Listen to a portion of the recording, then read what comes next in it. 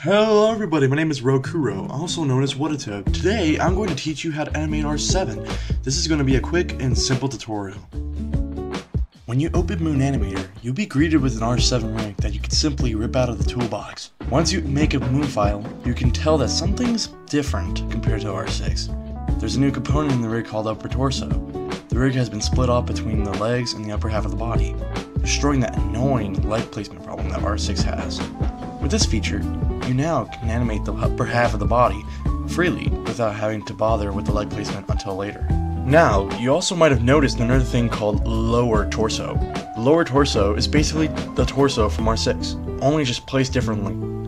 The lower torso is going to be the location of your rig. So, like your axis, whatever. There's gonna be some rotation, but I'm gonna show you that later. Now there's two ways you can animate R7. In this clip here, I only animated the lower torso first, without rotational stuff. That's like one of the first styles I've ever used on R7. So like you only animate the lower torso, and then the upper half, and then you just animate the rest. Here you can see that I only use it for rotation sometimes, but not all the time, because it's only just, for location. And I also forgot to mention earlier that the lower torso is going to be the base part of like your whole rig. Now here's the final product of my animation. Yes, I know, it's a bit weird or a bit off. Well, that's because I wasn't really trying to put all my effort onto it. I was just trying to make an example. Now the next animation style I'm going to show you requires a little something. It's called the Y keybind. So supposedly you want to make your character go right? Like what I'm showing you in the clip. Well, it turns out you can't because the arrows are facing in the direction where the torso is facing. Well, you can press Y and it just makes it into the regular axis, which is actually pretty useful. In this style, you can only animate the lower torso, giving the original R6 factor.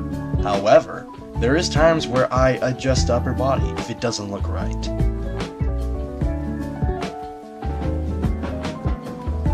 Here's the finished animation. Yet again, it is rushed.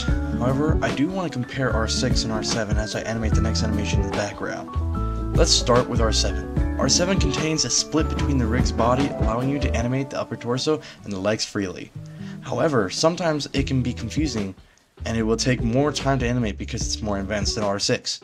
On the other hand, R6 is really simple and easy to use. It doesn't have any bad issues except for one being the legs placement problem. But it's not as bad as you think. Just use the onion skin and it will take balls technique if you want. I will link my vid for it down below. Anyways, that's a wrap for today's video. I hope this helps with some animators to learn this rig a bit better and help them improve on their animations. Thank y'all guys for 8K subs. Really appreciate it. I'm trying to reach 10K by the end of the month, so if you can, drop a sub. Anyways, peace!